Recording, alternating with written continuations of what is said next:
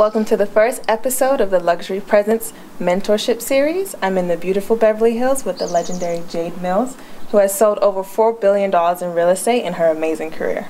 My first question would be, how did you get into real estate? Was it something that you've always wanted to do, or was it a spur of the moment, you just happened to fall into it?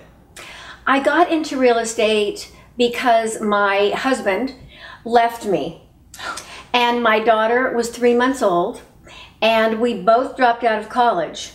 So I had no occupation. So the only thing I could do, I felt like I really needed something that I loved to do and that I was happy doing. Yeah. So I sold my house, we sold our house, and my real estate broker said, "You'd be a great agent." And I said, "But I don't know anything about real estate." And he said, "Well, you will. I will take you under my wing." So Spike Dresser and I were out into the world so I could become a real estate agent. Do you think that having a mentor is key to having a successful real estate career?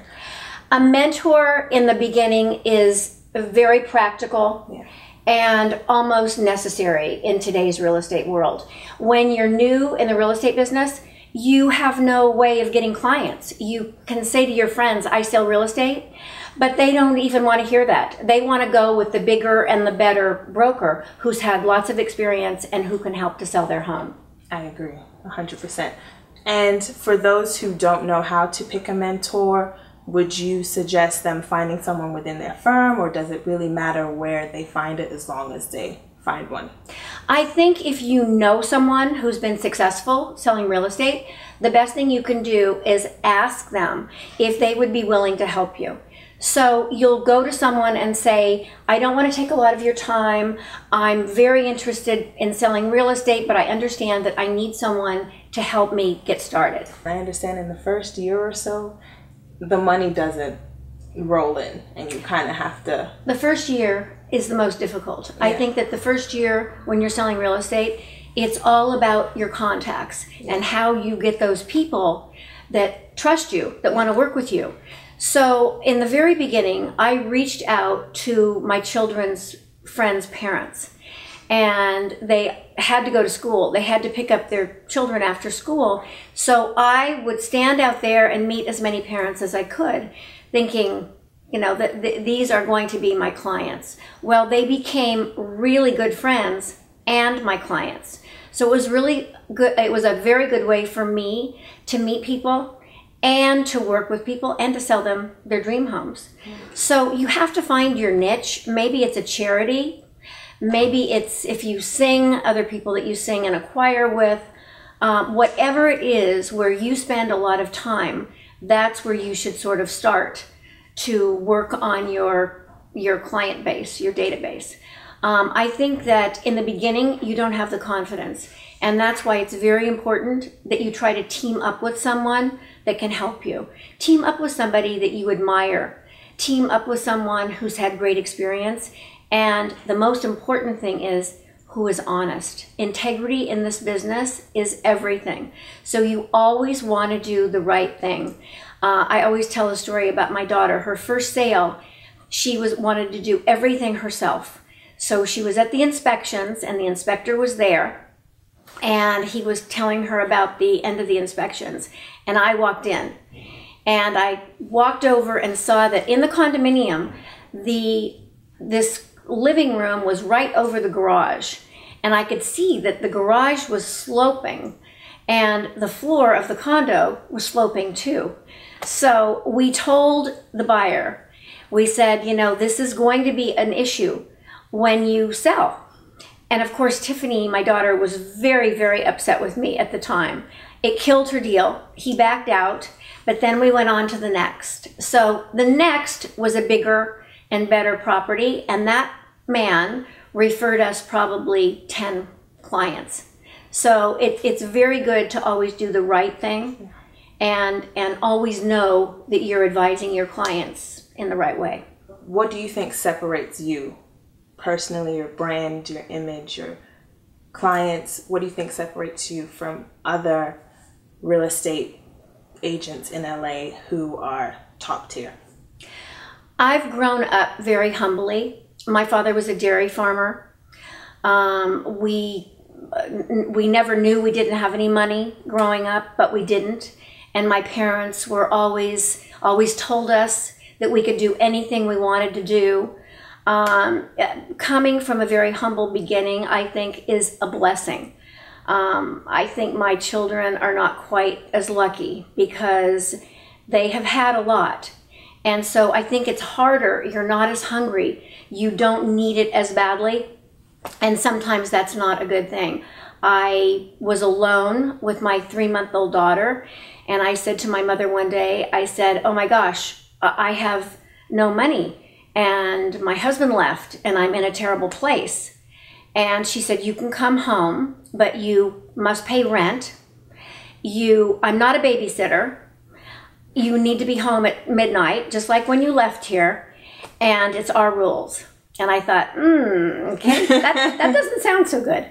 So I got a job as a cocktail waitress at the Century Plaza Hotel and got my real estate license. Worked in those days, it used to take a full year to get your real estate license. So I worked at the Century Plaza, had an amazing experience there, met fabulous people there, and then went on to start selling real estate. But I couldn't quit that job until I sold my first 2 homes. And after that, I thought, oh my gosh, I'm home free.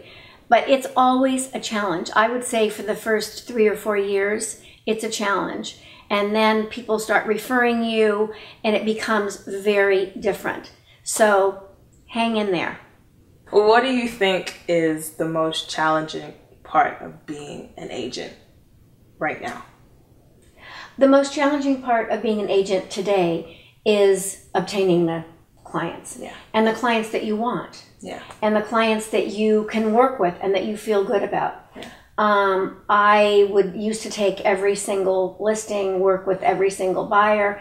At this point in my life, I have 4 children and 7 grandchildren. And if I don't feel comfortable with someone, it's a marriage. It's a marriage for 3 months or 6 months or however long you're looking or however long you have that listing. So you have to be really ready to be with that person and talk to them every day for the duration of that relationship. Yeah. So I would say at this point, I'm very willing to say, I don't think we're going to work well together. And normally what's happened lately is that the client will say, well, why? No. I want to see if we can make this work. Yeah. But still, if someone is not going, if you're not going to work well with someone, you usually know up front.